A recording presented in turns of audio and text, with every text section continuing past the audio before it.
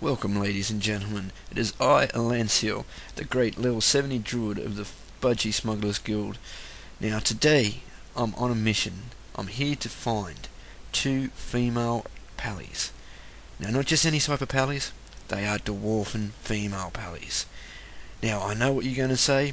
Why, Alancio, would you be looking for dwarven female pallies? Because everyone knows they are the most fuggliest thing you can ever come across.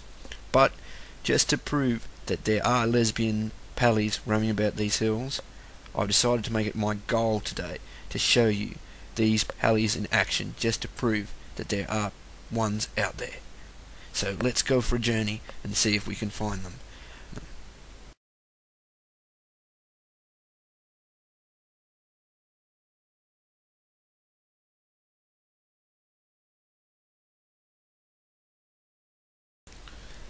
Now, after following some very bad advice from some female travellers on the road, I'd finally found someone to give me proper directions towards an area where they should be located. Now, I'm on my way there to find them, just to observe them. Now, I do not want to make them see me or anything like that. I just want to stay inconspicuous. So I just kind of blend into the surroundings, hoping to come across them.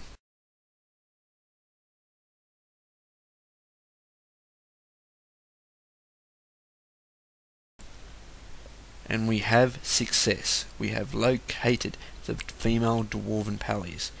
Now, from a distance, they look like just any normal creature, but as we get closer, you can start to realise that they are fugly.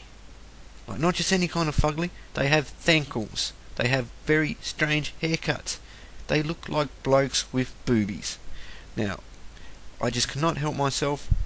This strange, ugly little occurrence just has my full attention, but something just doesn't seem right. And I notice the chickens, and then poor little chickens following them.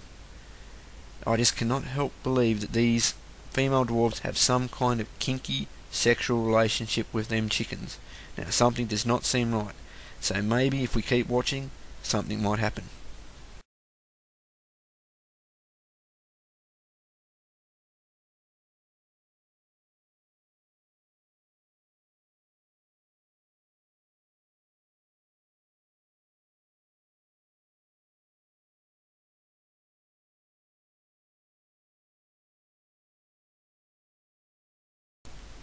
Now, as we sit back and watch these dwarven pallies reap carnage among these anorexic skeleton people, I just can't help but feel sorry for these skeleton people, because, honestly, what have they done? They have not done nothing to these little dwarves, but they just seem to mercilessly beat the crap out of them.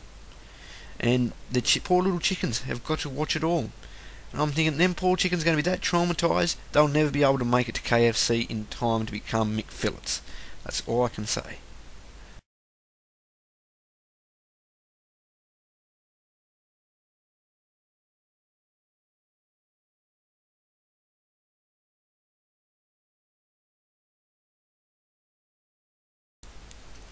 Now, as we can see, ladies and gentlemen, these bloodthirsty little devils are still wandering around looking for fresh anorexic bone people to slaughter.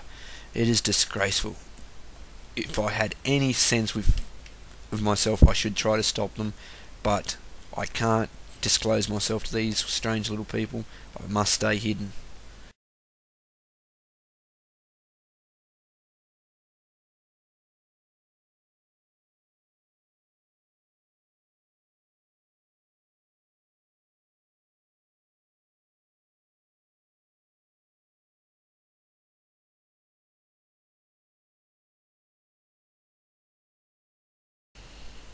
Now, ladies and gentlemen, as we start to come to a close, I've realised that these pallies, these little female dwarf pallies, are going to be very intriguing. So we're going to follow them over the next few episodes and just see what becomes of them.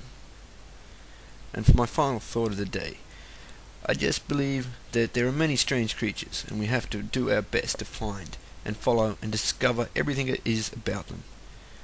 I've been Alancio, and it has been a great pleasure working with you tonight. Look forward to seeing you next episode.